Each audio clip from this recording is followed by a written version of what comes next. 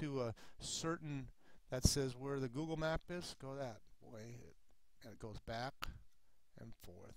There's other things like right here, that's the recording that's happening right now. This is a foreclosure list. This also works if, for instance, you wanted to do a foreclosure. Copy that, which I could then go to control, do a new post, brand new post, put that in there, do that, see the foreclosure list, take an address, there's one over here, just click on that, that gives me an address.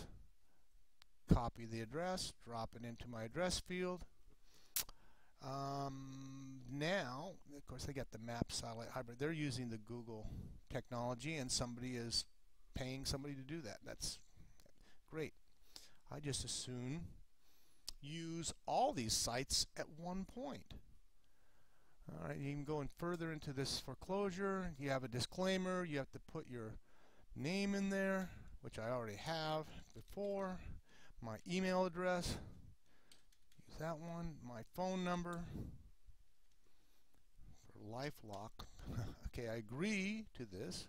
Click I agree. Now I get, which I've read it before. Now there's the property disclosure. Now we have that information that is now set. If I wanted to really set this link, and you could, anytime you can do this kind of stuff, you can program it. But right there, you did properties, copy that, cancel.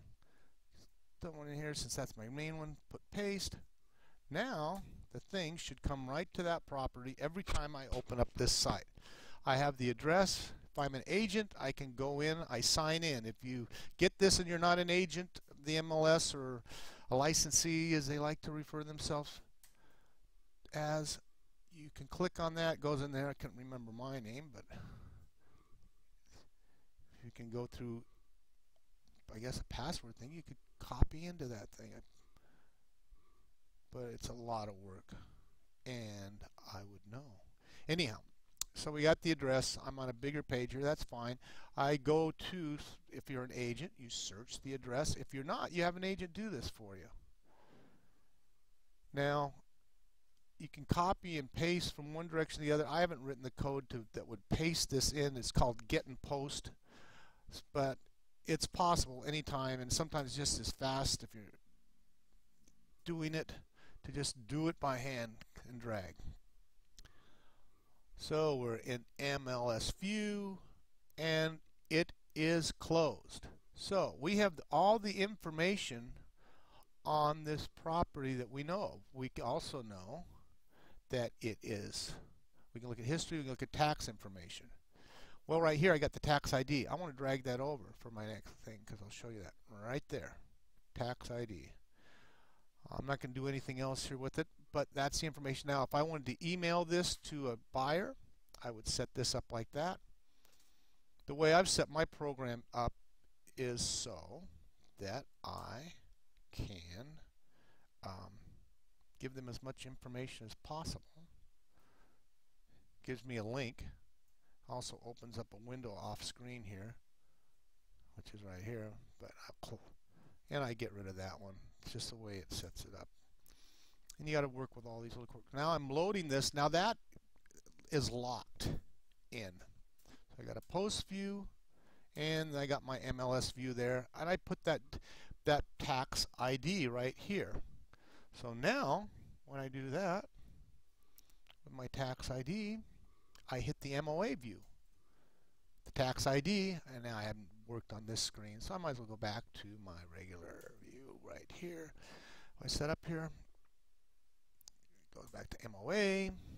There it is, it's all filled in. It's saying who has it, who is it, where they live, how much taxes.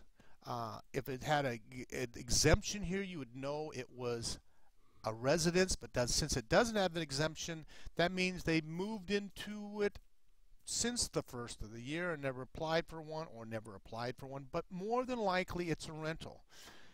And with the foreclosure and rental, then yeah, that's it. Then you look at the taxes, you can see what it is. It's gone up $3,253.80 to $3,500. So it's gone up about $300. And the assessed value only went up $1,000.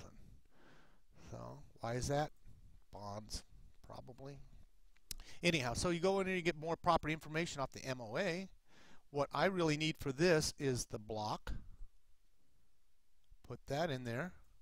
And if I didn't, like right now, my title, there is nothing there, except it says block 2. I then put in my lot, 8C, goes into that. Not quite there, 8C, but I do have a default to Anchorage. And the plat right there. Plat 710229er. And it's in there. Now my title. Should have been, oops, did I miss it?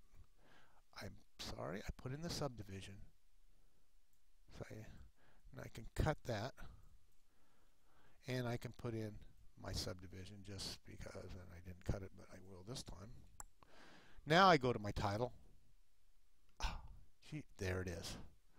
All right, so now I have the deed of trust warranty deeds from 7173. It says more documents, trustee's deed. So that was under a default before. So we go more documents, and I'm not going to do. We got another one, notice under default. Now it says termination default. So why, where it is, it says it was. This could be old news on this right here. It could not be in foreclosure anymore. So you look down farther and it says, what does it say? Canceled. So why they had it on their map in the first place, I don't know. But that's cool. That's fine. But they have other information, what they say Zillow is. That's a whole nother website to dissect one of these times. So anyhow, we get the title. We get the schools. The school's not built there, and I could do the code for this, but I haven't, so I just drug in my, and you get everything that's at 2915. Put in 35 here on your street name. You don't even really have to put, now because I left a space there, that didn't make it, so you go like that. There it is, West High School. And I usually just drag them over here, though again, you can make a get and post program that would allow you to do this. I just haven't gotten that far into it. So, and you also, if you want to see who's at Romig, who the principal is, who the teachers are, the staff, and it's a good way to know your teachers. The zip code again. Oh, it didn't fill itself in there for whatever reason. Oh, it's not. It's still building. Sorry. I'll go to Google. While the zip code may be building. We have it already in there. It's gone. And if we want to look at, we're on the last one we were on. It left itself on. So if I want to go to Street View, that's it. And of course, it's in the blue. I'll move this baby up a little bit. There it is down there. I don't know why. Oh, so look at that. It doesn't have the Street View. So we can't see this property. It's all around, but we can there. So we're going to have to drive to it. And it's going to cost us some gas.